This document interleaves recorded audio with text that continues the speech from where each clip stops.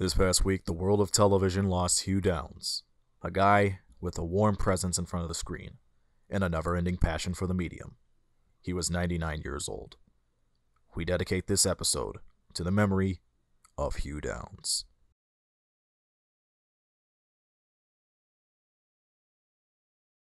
And welcome back to the GameShow show.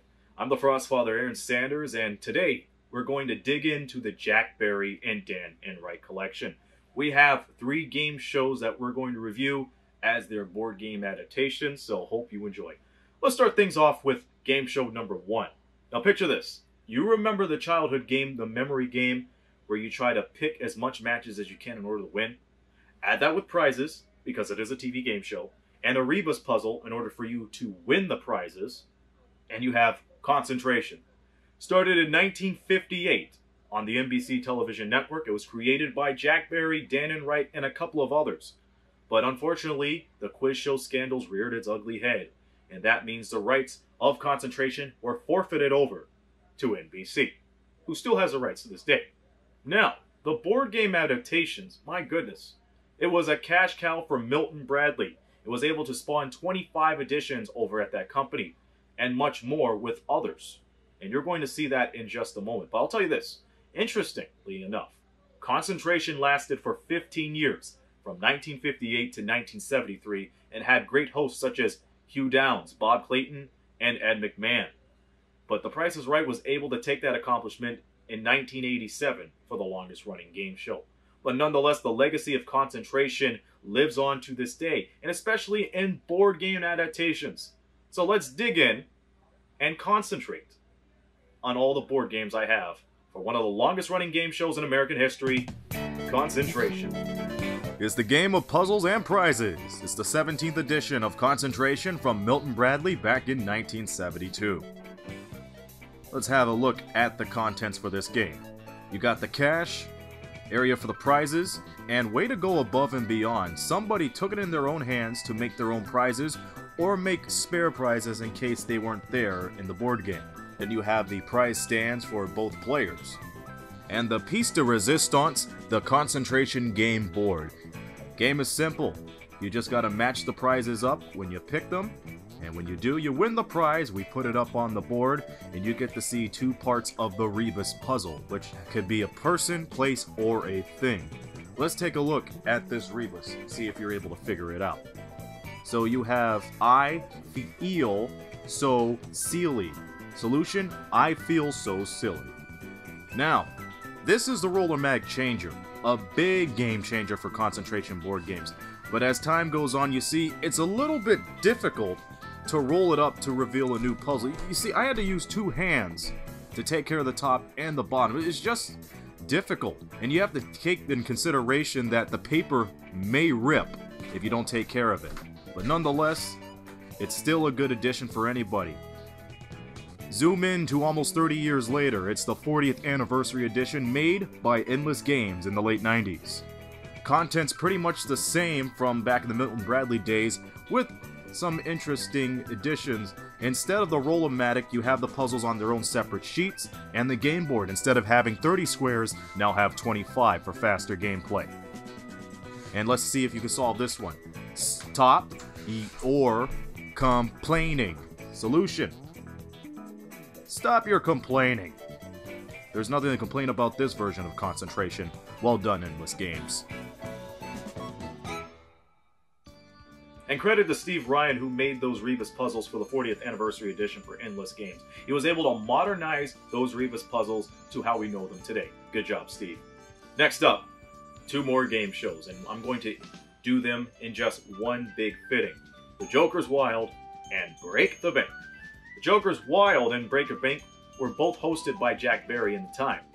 The Joker's Wild started in 1972, got canceled in 1975 by CBS, but found great popularity when it entered the nighttime syndication world in the late 70s to the mid-80s. It was able to spawn 3 hosts, Barry of course, Jim Peck, and Bill Cullen, who hosted the last 2 years of The Joker's Wild.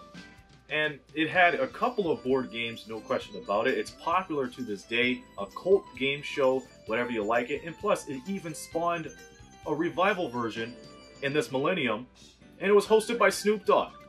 Fancy that. So now you got a rap and game show connection. You know what, I'll just go on and just get to the chase. I got a couple of board games I'm going to show you of those two shows. And Break the Bank. It was a short-lived game show. Thanks Fred Silverman, who worked at ABC at the time.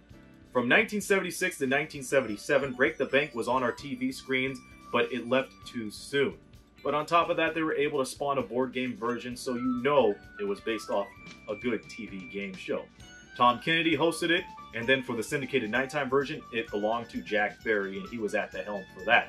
It features celebrities. It was a little bit like Hollywood Squares, but you're going to hear about the twist of why it wasn't like Hollywood Squares. So let's start things off with a look at the board game of The Joker's Wild, the game where knowledge is king and lady luck is queen. Check it out.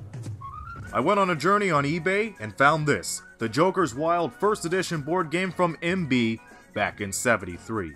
And a nice treasure, the original price tag from W.H. Smith.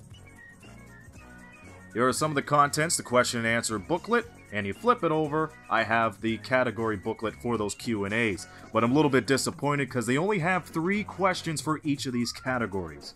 The rules of The Joker's Wild is you spin the category wheels, in this case flip the categories cards, and answer questions from them. I hit a triple because The Joker's a Wild, so I'm going to use it on the category of colleges and universities. So I just got to answer the question first to 500 wins. And then you go to the bonus round. It's not like the Beat the Devil round that the show's famous for. It's flip the cards, see if you can hit the Jokers and win the prize. Let's see what I'm going for.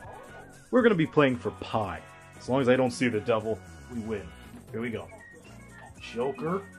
Joker. Joker. Let's go.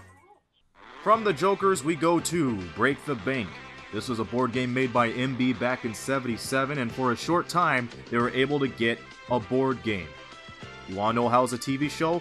Because it says right there, based on the TV show. You know, the beauty about these Milton Bradley board games is that they were kind enough to put the rules under the front box. Here's a quick version of the rules of Break the Bank.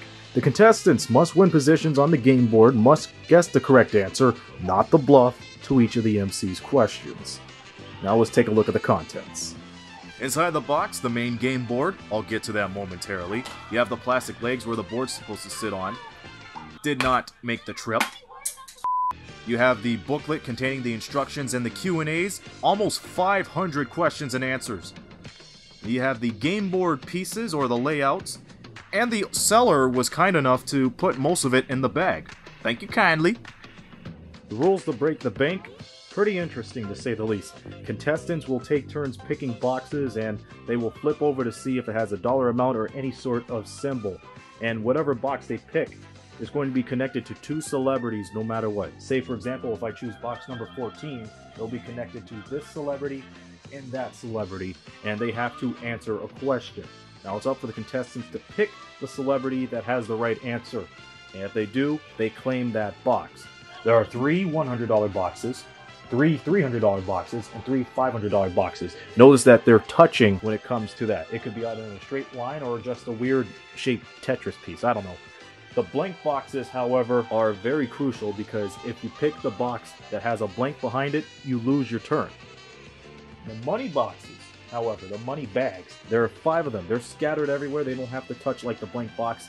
But the interesting thing about it is, if you pick a box that has a money bag behind it, you have the option either to claim the money bag or flip it over to pick another box.